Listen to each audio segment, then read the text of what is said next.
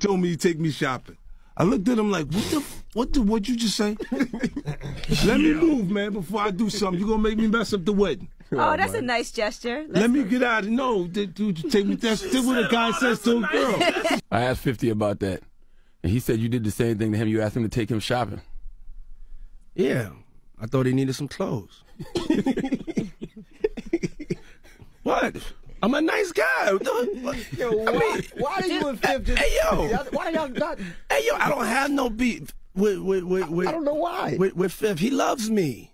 He loves me. Do y'all really can't have see a it? beef? I mean, y'all can't see it. No, we can't see Y'all it, can't see man. that he loves me? But see, you really think that's hate? I'm going to say this is where this thing with Fiddy versus Diddy came in.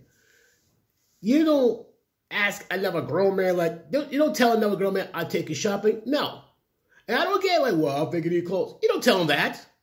The only man you can probably get away with, like, if you have a little brother or male or relative who's like, down his luck and need help. Okay, let's go to one. We're gonna help pick us something. Don't you tell another grown man, I'll take you shopping. You don't do that. You do that with female relatives. Maybe you do that with your wife, fiance, girlfriend. You tell another grown man that, and 50 is feel away like, yo, back up for I ruin this. I think they were at a wedding saying about backing up for I ruin this wedding.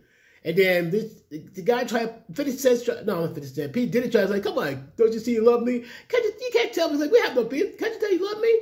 I'm not sure if 50 Cent hate P. Diddy, but I have to have some contempt for him. And now after he got busted, his contempt has grown even more so. Man, that's wild. But what do you think? You think Fiddy took it personally about P. Diddy trying to buy him clothes, or you have a right to feel a certain way and say like, yo, bro, back it up? And based on what I'm hearing about P. Diddy, as of late, you cannot blame 50 Cent, but what do you think? Leave your thoughts and comments down below.